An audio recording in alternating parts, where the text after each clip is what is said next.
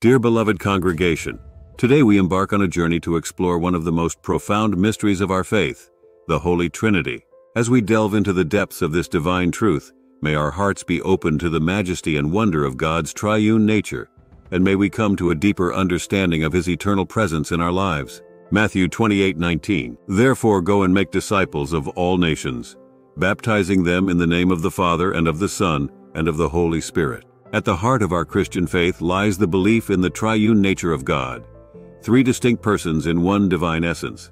We acknowledge God as the Father, the Son, and the Holy Spirit, co-equal and co-eternal, each fulfilling unique roles yet existing in perfect unity. Genesis 1:1. In the beginning God created the heavens and the earth. The Father is the creator of the universe, the source of all life and existence. From the vast expanse of galaxies to the intricate details of every living creature, His power and wisdom are displayed in the wonders of creation. As our Heavenly Father, He sustains us with His love and providence, guiding us with steadfast care. John 3:16. For God so loved the world that He gave His one and only Son, that whoever believes in Him shall not perish but have eternal life. The Son, Jesus Christ, is the embodiment of God's love and mercy, sent into the world to redeem humanity from sin and death. Through His sacrificial death and resurrection, He offers salvation to all who believe, reconciling us to the Father and restoring our relationship with Him. As the Son of God, He reveals the Father's heart and invites us into intimate communion with Him. John 14:26. But the Advocate, the Holy Spirit, whom the Father will send in my name, will teach you all things and will remind you of everything I have said to you. The Holy Spirit is the divine presence dwelling within believers, empowering us for service and sanctifying us for holiness. He convicts us of sin, leads us into truth, and equips us with spiritual gifts for the work of ministry. As our comforter and guide, He accompanies us on our journey of faith, illuminating the Scriptures and directing our steps according to God's will. 1 Corinthians 12:4-6. There are different kinds of gifts, but the same Spirit distributes them. There are different kinds of service, but the same Lord. There are different kinds of working, but in all of them and in everyone it is the same God at work. While the concept of the Holy Trinity may elude human comprehension, we embrace it with humility and awe, recognizing that God's ways are higher than our ways. Just as the three persons of the Trinity exist in perfect harmony, so too are we called to live in unity amidst our diversity, reflecting the love and fellowship of our triune God. John 10:30. I and the Father are one. The relationship within the Trinity is characterized by perfect unity and mutual love. The Father, Son, and Holy Spirit exist in eternal communion, each distinct yet inseparable from the others. Just as Jesus declared His oneness with the Father, we are invited into this divine fellowship through faith in Him. Our relationship with God is not static but dynamic, mirroring the dynamic unity of the Trinity. 2 Corinthians 13:14. May the grace of the Lord Jesus Christ and the love of God and the fellowship of the Holy Spirit be with you all. The Trinity invites us to participate in the divine dance of love, the eternal exchange of grace, love, and fellowship between Father, Son, and Holy Spirit. Through prayer, worship, and communion with God, we enter into this sacred rhythm, experiencing the fullness of His presence and the abundance of His blessings. As we surrender to His leading, we become active participants in His divine plan for redemption and restoration. Genesis 1:26. Then God said, Let us make mankind in our image, in our likeness. As beings created in the image of the triune God, we are called to reflect His nature in our relationships and communities. Just as the Father, Son, and Holy Spirit dwell in perfect unity, so too are we called to live in harmony with one another, bearing witness to the love and unity of our triune God.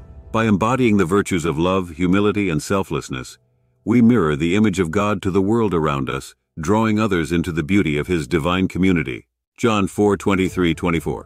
Yet a time is coming and has now come when the true worshipers will worship the Father in the Spirit and in truth, for they are the kind of worshipers the Father seeks. God is Spirit, and His worshipers must worship in the Spirit and in truth.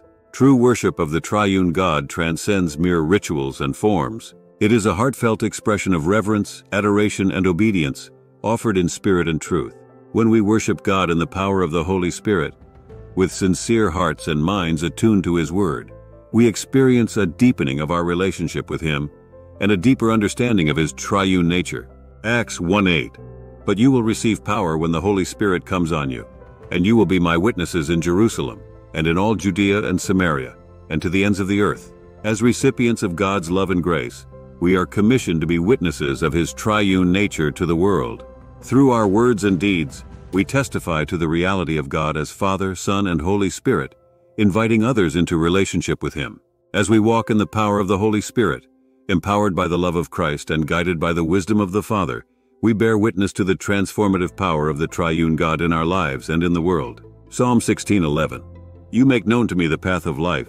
You will fill me with joy in your presence, with eternal pleasures at your right hand. The triune God desires to walk with us daily, guiding us along the path of life and filling us with His joy and presence. Through prayer, meditation on Scripture, and moments of quiet reflection, we can experience the reality of God's presence in our lives. As we invite the Father, Son, and Holy Spirit to dwell within us, we find strength, comfort, and assurance in the journey of faith. 1 Corinthians 12:12. Just as a body, though one, has many parts, but all its many parts form one body, so it is with Christ. The triune God calls us to embrace unity and diversity within the body of Christ. Just as the Father, Son, and Holy Spirit are distinct yet united, so too are we called to celebrate our unique gifts and talents while recognizing our interconnectedness as members of the body of Christ. By honoring one another, bearing each other's burdens, and walking in love, we reflect the harmonious nature of our triune God to the world. Revelation 21:3. And I heard a loud voice from the throne saying, Look, God's dwelling place is now among the people, and He will dwell with them. They will be His people, and God Himself will be with them and be their God. Our journey with the triune God culminates in the glorious promise of eternal fellowship with Him. In the new heaven and new earth, we will dwell in the presence of God, Father, Son, and Holy Spirit, for all eternity.